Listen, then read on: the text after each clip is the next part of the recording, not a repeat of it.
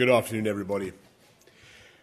6 years ago, 194 countries signed the Paris Agreement and made a historic commitment to end the destruction and devastation caused by climate change. Together, they agreed to limit global temperature increases to well below 2 degrees, with a view to keeping that increase at 1.5 degrees.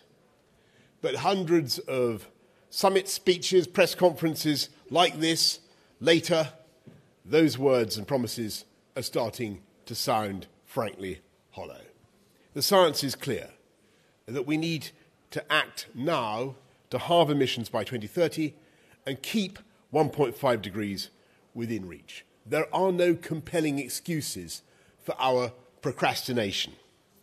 Not only have we acknowledged the problem, we're already seeing firsthand the devastation climate change causes, from heat waves and droughts to wildfires and hurricanes.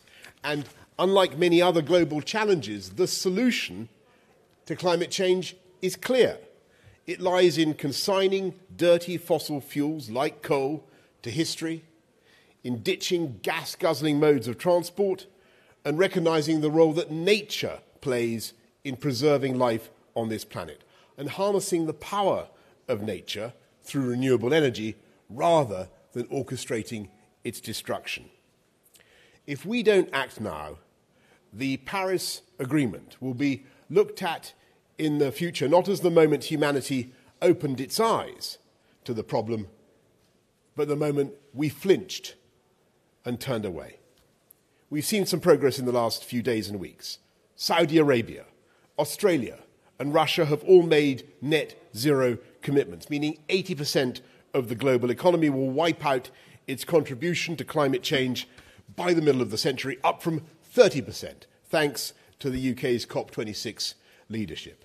Countries such as the United States have doubled their spending on climate aid. Every nation at this weekend's summit will end the financial support for international unabated coal projects by the end of this year. But these commitments, welcome as they are drops in a rapidly warming ocean when we consider the challenge we've all admitted is ahead of us. Just 12 G20 members have committed to reach net zero by 2050 or earlier. Barely half of us have submitted improved plans for how we will cut carbon emissions since the Paris Summit in 2015. And we've also failed to meet our commitments to provide $100 billion a year to support developing countries to grow in a clean and sustainable way. The UN says emissions will rise by 15% by 2030, and they need to halve by then. The countries most responsible for historic and present-day emissions are not yet doing their fair share of the work.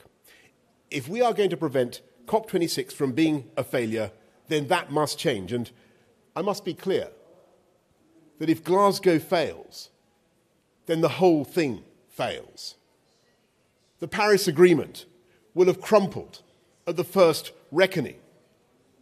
The world's only mechanism, viable mechanism for dealing with climate change will be holed beneath the waterline. Right now, the Paris Agreement and the hope that came with it is just a piece of paper. We need to fill that piece of paper, to populate it with real progress. And I know that humanity has in it the power to rise to the challenge. The UK has proved it can be done. We've lowered our greenhouse gas emissions by 44% in the last 30 years, whilst increasing our GDP by 78%. And we're cutting our contribution to climate change more and more every day. We've made some progress at this G20. We've had a reasonable G20. But there is a huge way still to go. We all know that we have the technology. What we need to do now is to raise the finance, but above all, we need the political will in Glasgow to make those commitments and to keep alive the hope of restraining the growth in our temperatures to 1.5 degrees. Thank you very much, and see you in Glasgow. I'll go now to